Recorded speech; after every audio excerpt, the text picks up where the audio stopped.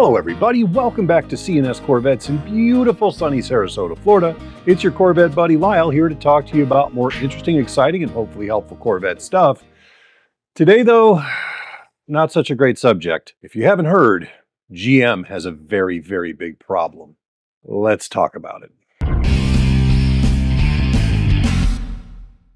My friends, my Corvette family, I want to come out and thank you again for all of your support on the channel. We recently just achieved 85,000 subscribers. As you know, if you watch our channel, we are pushing hard to get to 100,000 subscribers by the end of 2025. And thanks to you guys, we are well on our way. But we still have a little bit more to go in the last couple of months of the year. So if you watch our channel and aren't subscribed, please do. It really helps us and it costs you nothing. And if you know other Corvette people who may not be familiar with the content that we put out, talk us up a little bit, see if we can't get us to that 100,000, because the best Christmas present Lyle could get would be that YouTube plaque. It's something we've been working on for over a decade, and man, that would be the best Christmas present ever. So thank you for your support. Spread the word. We'll talk to you soon. Lately in the news, we've been hearing a lot about the problems GM is having, specifically with their 6.2-liter V8 L87 engine. Now, first and foremost, this is not the engine in the Corvette, so let's set the Corvette aside.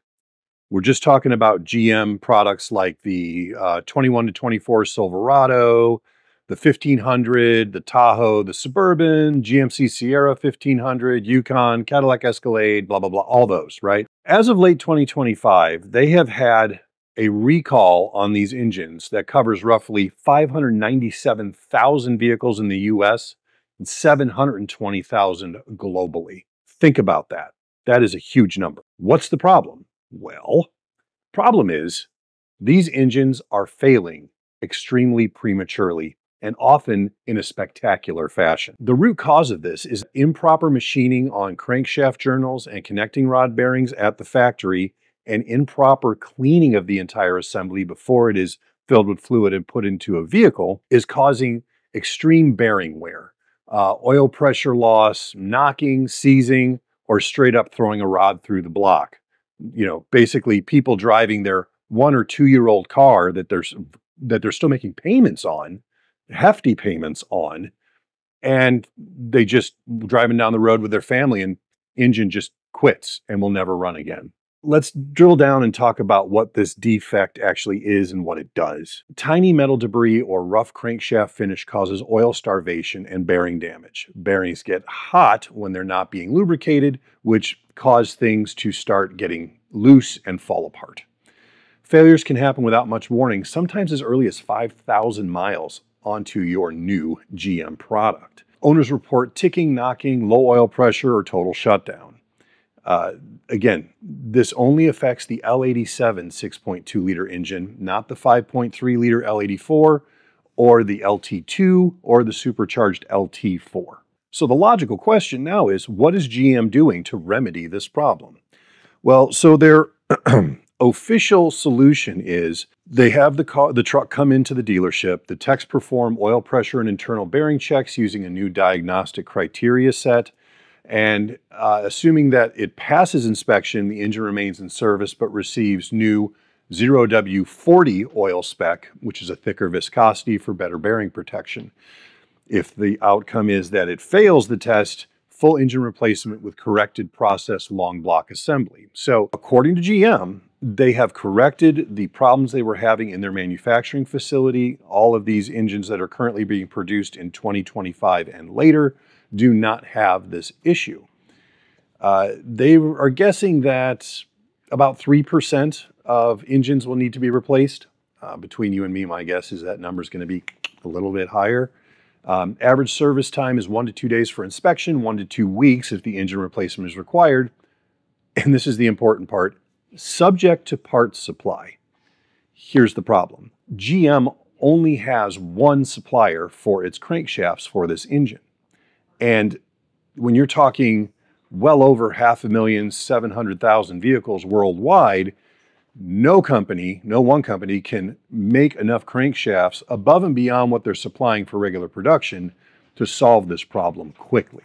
So I know that a lot of customers have been very dissatisfied with GM in that the problem has been identified in their vehicle. They're still making payments on this vehicle, but GM's like, yeah, when we get the parts, we'll give you a holler. That's not what I'd want to hear. I'll bet it's not what you'd want to hear. So the timeline of this whole thing is that a dealer bulletin was issued in April of 2025.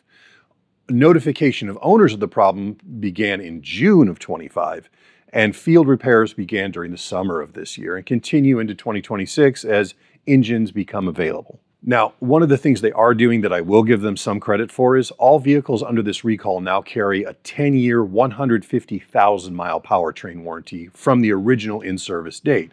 And the warranty applies to both inspected and replaced engines. So at least they're doing that right. The owner and dealer reactions to GM's strategy for solving and resolving this issue, kind of mixed.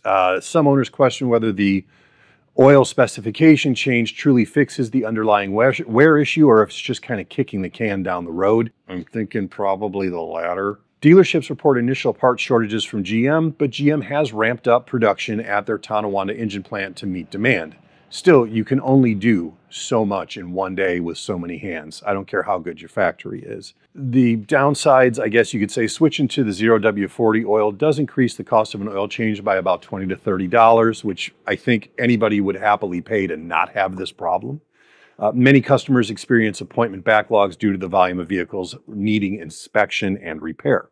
Here's where the bigger problem for GM comes into play. The NHTSA has opened an engineering analysis in January of this year following multiple field failures. As of October, this month, the probe now covers an additional 286,000 GM vehicles, possibly sharing components or machining processes. So now you're talking knocking on the door of 1 million vehicles that are going to have to be at a minimum inspected, and a given percentage of those are going to require new engines.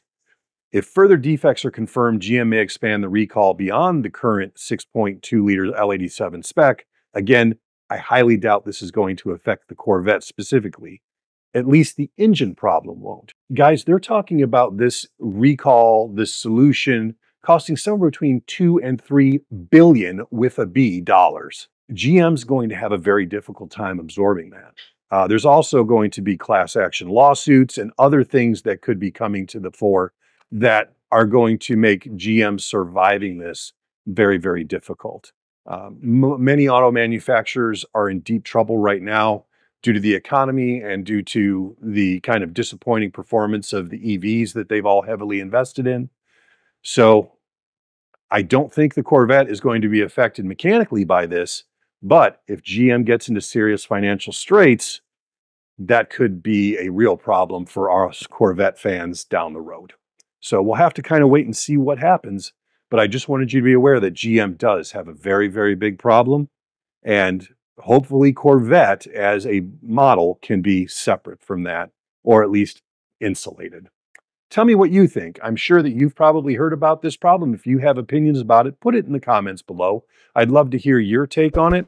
I think it's extremely disappointing from a quality perspective. We expect more of GM, but they just really, really fell on their face on this one, in my opinion. Let me know what you think. Talk to you soon.